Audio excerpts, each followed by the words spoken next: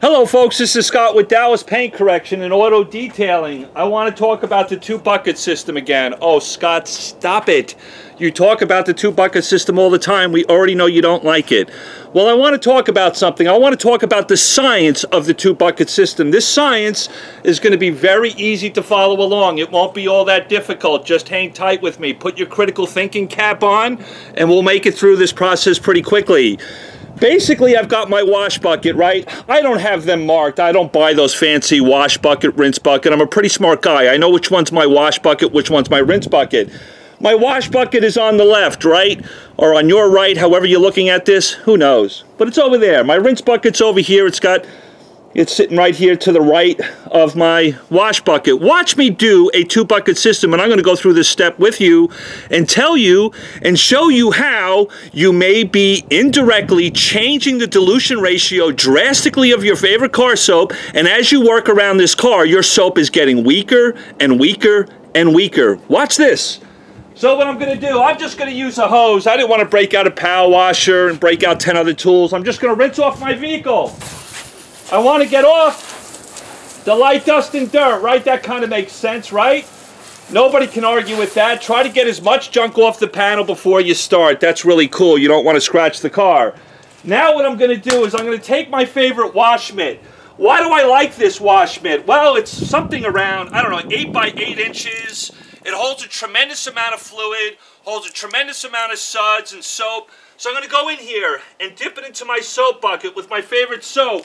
I'm going to go over here and wash my panel, wash my car. I'm going to be really gentle, right? I don't want to scratch the car. That would be silly. That would be crazy. I'm a professional detailer. I'm going to work my way all the way down the panel, right? Want to work in straight lines. I'm going to work all the way down to the dirtiest part of the car last. And when I get to the bottom of the panel, I'm going to take my wash mitt that holds, this is important, holds a tremendous amount of water, tremendous amount of suds, tremendous amount of soap, and I'm going to go into my rinse bucket, right? Because I've got my grit guards in there. God, we got to have these grit guards, folks. I don't know what we would do without them. But I'm going to go in here, and I'm going to rinse off my mitt. I had a guy on my channel tell me sometimes he sits here for 3 minutes, rinsing off, and making sure he agitates his mitt completely for about 3 minutes before he goes back into his soap. Hey, listen, if you want to do that, that's cool. But this is the way most people will use a two-bucket system. They'll go in, they'll drag it against the grit guard, they will pick up their wash mitt. It is holding a tremendous amount of fluid. This thing probably holds half a gallon of water, who knows? Now what you're going to do is go back into your soap bucket. Folks, what have I just done wrong? Why is this not the best science in the world? I'm going to explain it to you. Folks, each time you dip into the rinse bucket to get the dirt off your wash mitt, you're filling it with a tremendous amount of water. Your wash mitt's holding that water, right? You're now going back into your wash bucket. You are changing the dilution ratio of your favorite car soap.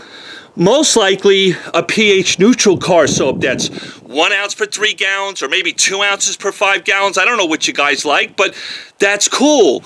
The pH neutral car soaps, in my opinion, the surfactants within them aren't the best surfactants of removing stuff like traffic film off the car, really bad grease and grime.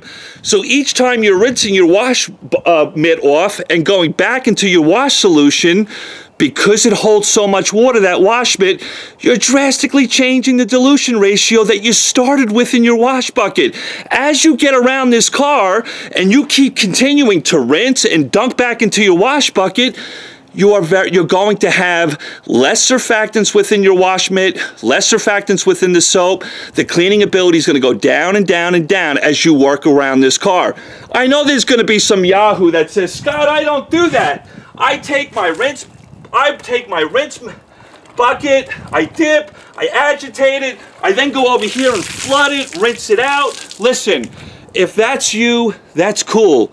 I honor that. You see the bigger picture.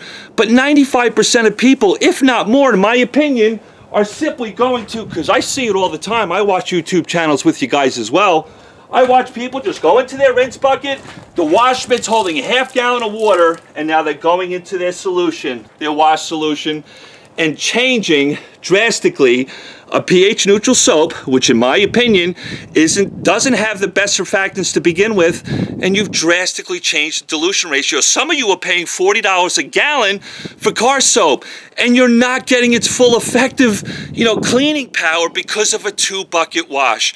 This is just a simple science. Sit down, let's talk about it. I'm sure somebody out there is going to dispute me. You really got to make sure, if you're the type that's wringing out the wash mitt after you rinse it off, all the power to you. I guess washing your car turns into an hour project. That's up to you. But be very careful. The 2-bucket system is absolutely diluting the strength and the power of your car soap over time. And as you get to the end of this vehicle, you may not have all that much surfactant in your wash solution to effectively clean the car. I love you all.